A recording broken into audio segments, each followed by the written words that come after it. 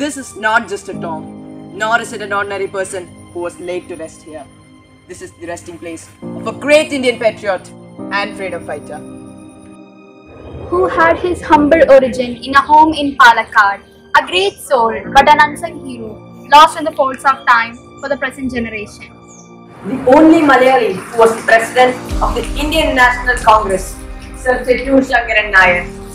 He had risen to fame as a renowned national leader of India in his life. Yet, it is so lamentable that even his memories faded into oblivion to such an extent that there is no landmark worth mentioning to mark the place where he sleeps eternally. The only monument that remains is this edifice in stone, on the banks of the river Bharatapura.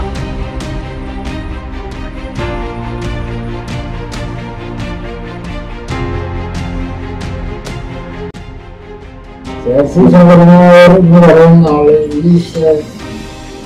a self-made man. Chettur Sankaran Nair അത്രയും ഒരു സാധാരണ ക്ലാസ്സുകാരായിരുന്നു. Because of his brilliance, അന്നത്തെ ബ്രിട്ടീഷുകാരെ അദ്ദേഹത്തിന് ഹൈക്കോടതിയായിട്ട് post ചെയ്തു. Sir Chettur Sankaran Nair was born on 11 July 1857 as the son of Manmail Ramanipanika and Parvati Amma Chettur in Mankara. His early education began in the traditional style at home and continued in higher secondary school, Mangara. He passed arts examination with the first class from the provincial school at Calicut. In 1897, at the 13th session of the Indian National Congress at Amravati, he became the youngest president of INC in the history of the party till then, and the only Malayali to hold the post ever. In fact, the Mangara railway station came to existence for the sole purpose of alighting Sir Chettur Sankaran Nair in his hometown.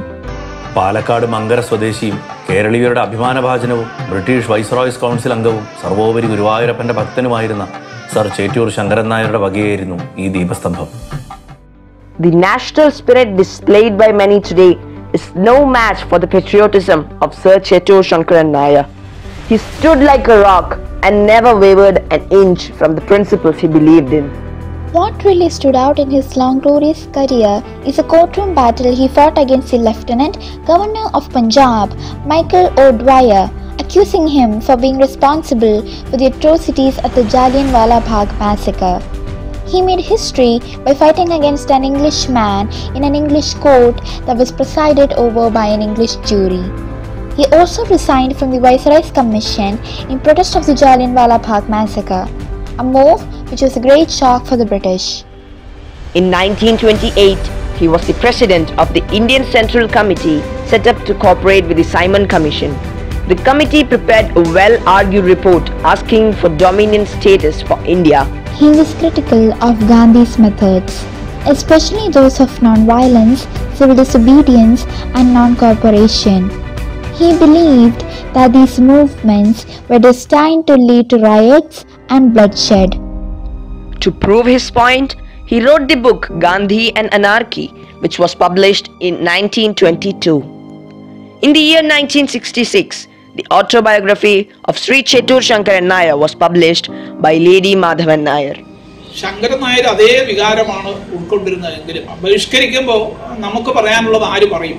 അപ്പോൾ സഹകരിക്കാനുള്ള കമ്മിറ്റിയുടെ chairman സ്ഥാനം സ്വീകരിക്കുകയും പുറത്ത് കോൺഗ്രസും ലീഗും liberal പാർട്ടിയും പറഞ്ഞതിനേക്കാൾ ശക്തിയുക്തമായി കമ്മീഷന്റെ മുന്നിൽ പോയിട്ട് ഈ 7 യൂറോപ്യന്മാർ വന്നിട്ട് ഇന്ത്യ സ്വയംഭരണത്തിന് പ്രാപ്തമായോ എന്ന് അന്വേഷിക്കാൻ വന്നാൽ അത് ഇന്ത്യയിലെ ജനങ്ങൾ അംഗീകരിക്കില്ല എന്ന് പുറത്ത് പ്രക്ഷോഭകാരികൾ പറഞ്ഞതിനേക്കാൾ ശക്തിയുക്തമായി അത് കമ്മീഷന്റെ മുന്നിൽ ശങ്കരൻ നായർ അവതരിപ്പിക്കുകയാണ് ചെയ്തത്. The memories of great leaders like Chettur Sankaran Nair will always encourage and make the young people enthusiastic about our country's movement and struggle for our freedom. But it is very unfortunate that we don't have any fixed concrete monuments for a great son of India like Chettur Sankaran Nair. So some steps should be taken, initiated to have him remembered in the days to come. Here rests one of the greatest sons Mother India has ever given birth. A fervent freedom fighter who firmly believed in India's right to self-government. a true Indian whose fearless voice rose against the atrocities meted out by the British government. An Indian whose memories are worthy of being rekindled in the minds of the present generation.